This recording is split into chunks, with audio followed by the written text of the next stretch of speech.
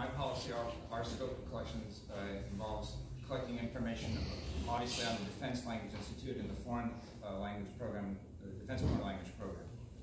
That's the primary purpose. That's where the money comes from to pay our salaries. But associated with that is the installations that we operate off of.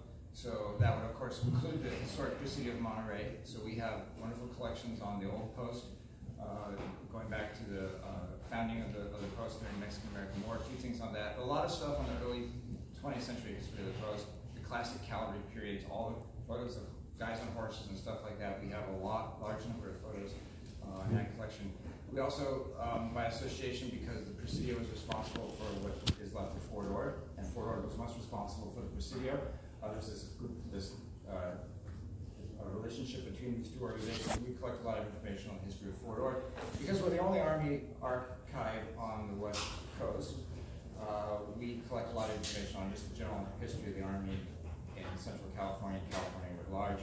I won't say no to that. So that's basically the three areas of our collections.